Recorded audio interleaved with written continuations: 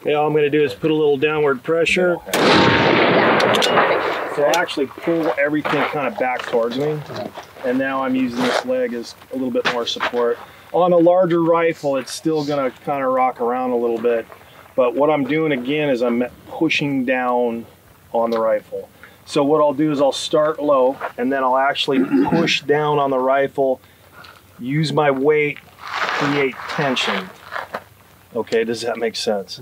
Instead of using muscle, I'll start low just like Will at 100, and I'll create tension, and that locks it in. Now I'm also kind of pushing and pulling, right? So I'm not using a whole lot of muscle. I'm not using anything to lift the rifle. I'm actually kind of pushing down on the tripod.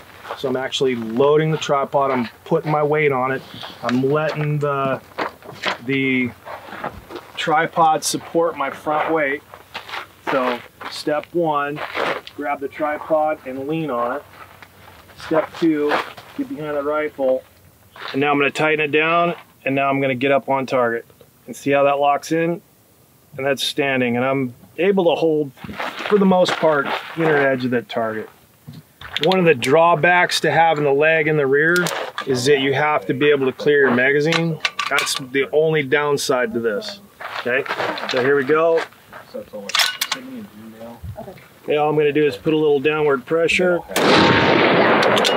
Okay. Go ahead and show what that recoil impulse looked like, and that's the benefit of having this back here like that. You see how that locked up? It like just sitting around me touching it was like all over the place. But as soon as I put a little downward pressure, I'm creating a mechanical stop, and then it stabilizes out. One of the other things about using this leg to the rear is it gives you a lot of other options that you can do. Right? So now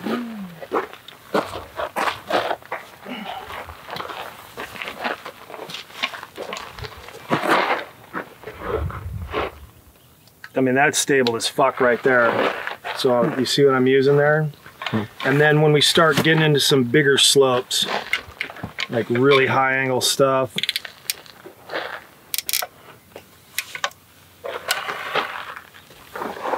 now I can get in here and use the same thing. Just kind of stack this bag up in here, and now I'm like super stable again. So I'm actually using the leg back here to help me out with a little stability. When you guys ever shoot off of like a reverse rooftop? So it would look like this.